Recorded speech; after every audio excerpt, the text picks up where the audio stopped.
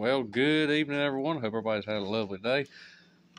So we ended up having 21 hatch out of here, and still got one more in here pipped.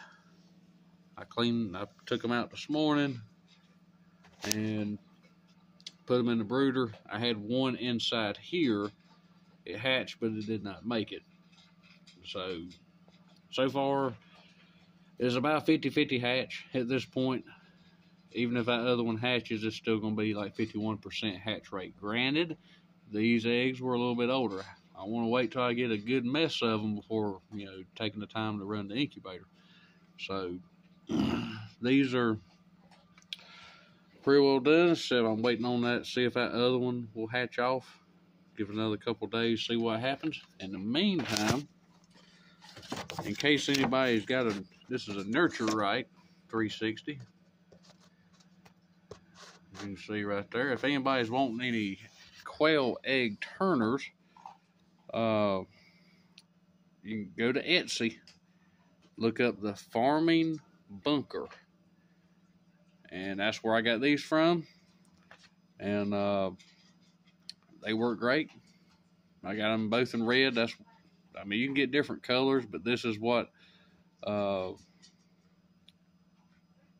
colors they had available at the time. And so that's what I got because I wanted them as quick as possible. I think they do have other colors.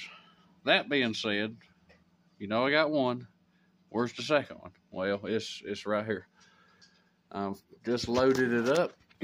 And these eggs are they're a little bit older too. They're from 311. That's when I started this. I started in a regular egg carton so I could stack them, all that.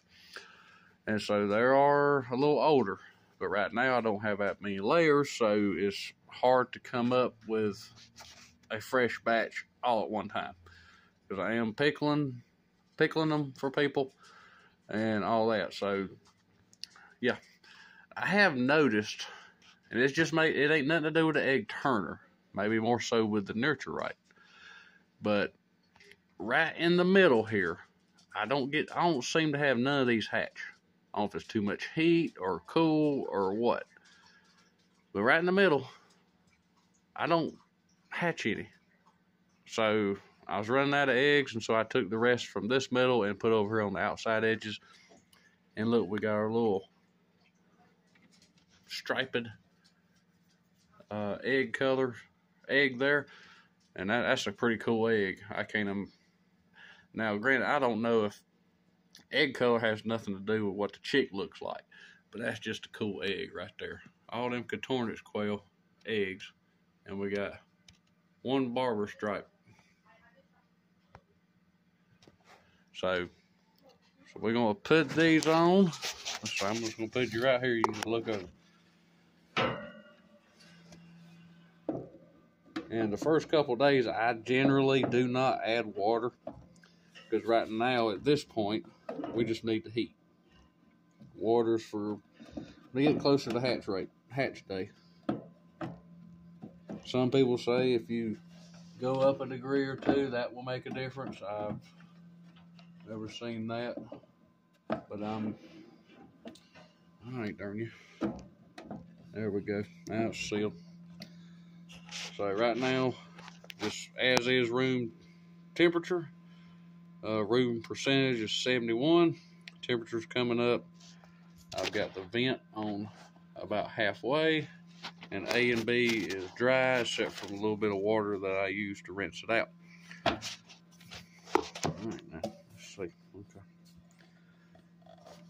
Okay. To see the days. Now we can't count this day because you gotta give them at least 24 hours to warm up. So 99.5. Give it 19 days.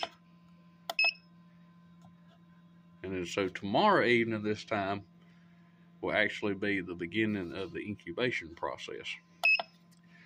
So it's warming up the temperature, and there will be